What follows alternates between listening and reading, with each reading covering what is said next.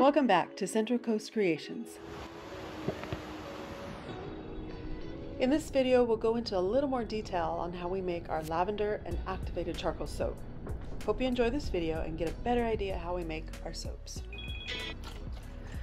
We weigh all of our ingredients because it's more accurate. We start with about 36 ounces of organic aloe vera.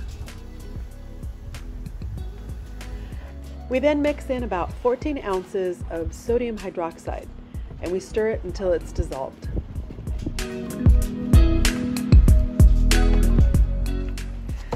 Okay, now we're measuring out 40 ounces of coconut oil. Now, I don't know why he uses a machete, but it works for him.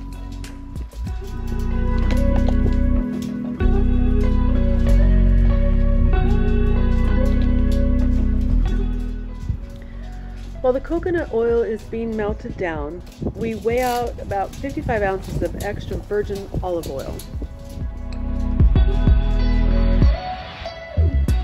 Once the coconut oil is melted, we combine our oils. Now, as you can see, we had a cover over the oils to prevent dust or any dirt from getting inside. Alright, now Steve's checking the temperature of the oils and the aloe vera to make sure that they're within about 10 degrees of each other.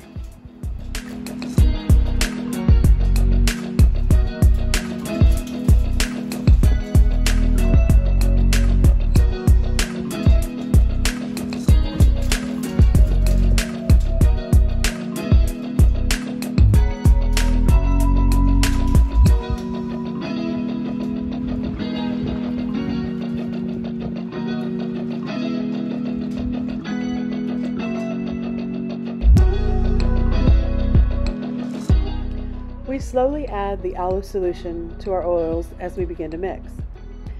Now we'll use a stick blender to mix it until we get to a light trace.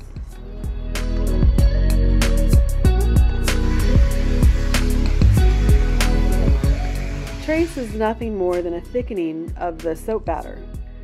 So after we reach trace, then we divide our batter into the 3 separate colors.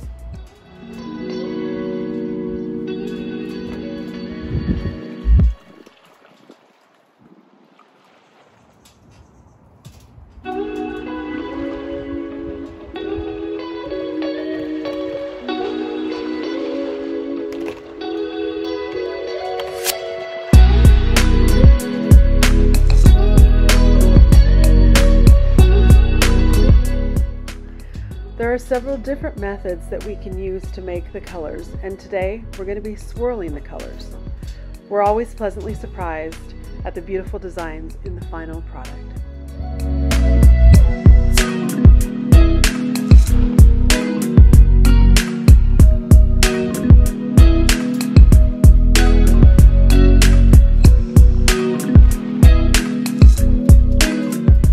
After we pour into the loaf molds, the remaining soap batter will be poured into our specialty molds. We then let them sit for about 18 to 24 hours before we take them out of the molds and cut them.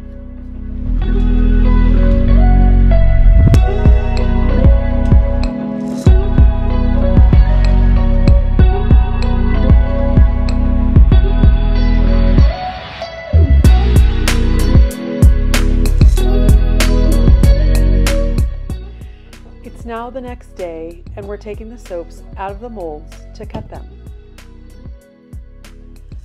And once they're cut, we'll take our soaps to the soap room where they will cure over the next 4 to 6 weeks.